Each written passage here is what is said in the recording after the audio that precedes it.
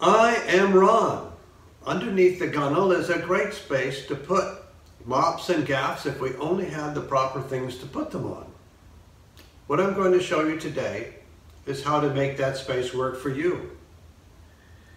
You'll end up, if you can imagine, two pieces of wood on the side of the boat under the gunnel, and the things attached to it might look something like this or like this, and these are just the things that are available at the hardware store. So the configuration could look like this,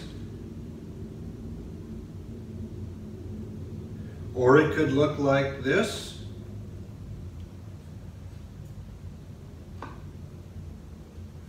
or two loops, but this is the most likely configuration. This is probably what you'll end up with.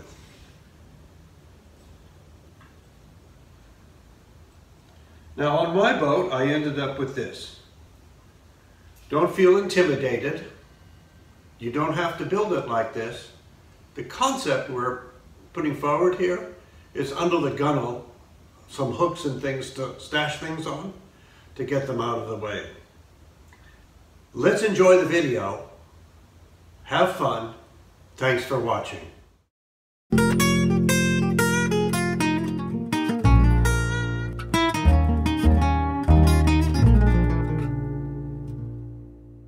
We're in the garage, and here's the part off the boat that I previously made for the port side, including the three little holes.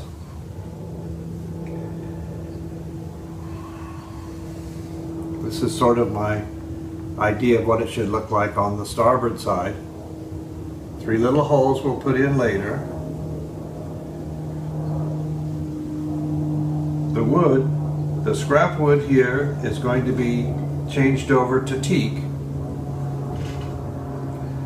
And I think that the way to do this is put a hole, a couple of holes, that'll hold this in place and then also be able to be removed and moved up and down to accommodate a different user.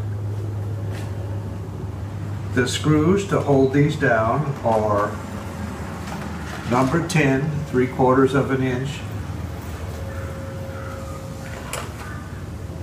I have two drills. The slightly larger drill is going to work with the second drill hole. This will be a pilot hole.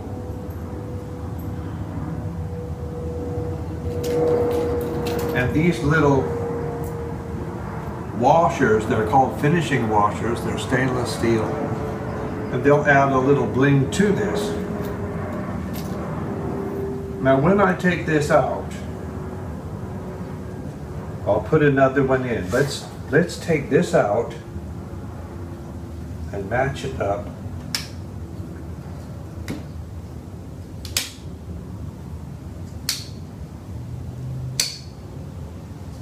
This one comes out. This one goes in. A little trick. Another little downsail trick. So this was 4 feet and this was a cutoff, and if you can run it through the cutoff like that, you're in pretty good shape. And if you get stuck, this will kind of catch it and sort of like plane it off. And then if for the ever so slight adjustments, this is just ever so slightly sticky, which is just fine, but I don't know if you can see the color of the aluminum sort of getting deposited on the piece of wood. It gets darker, and if you were to sand it right there, that would be the right spot. But it's good enough for me. So I'll put one of these in here, just like this. Just see if it pushes up and down. So after we get it in place, it'll be pushing up and down, should we need it to be pushed up and down. Now this is just ever so slightly below the edge of the channel. You can undoubtedly hear my fingernail on it. This one is the hook, and I'll just put this guy in, this, and you can hear that it's engaging it. And then we'll put the hook, and then we'll put this one,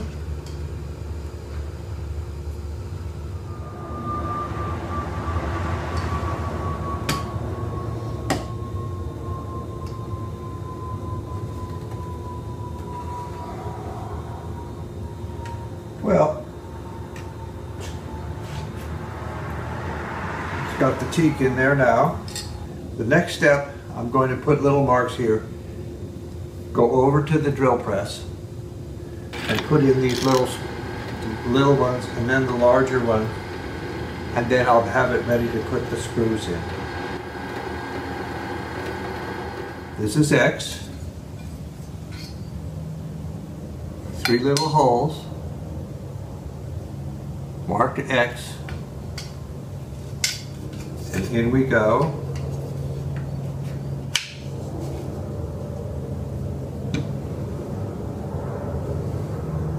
So, these are all marked. Let's see what we can do here. Here's one that we'll put a 3/4 inch number 10 screw, and I'm going to get a little finishing washer for show. I'm going to put a 3/4 inch number 10 screw and a finishing washer together and begin the assembly process. Now, I do know that the screws are slightly too long, and my plan is going to be to just grind the back side off. We're almost done. I've got the inserts in. The teak is in. The little screws are kind of all blinged up with the dress-up washers.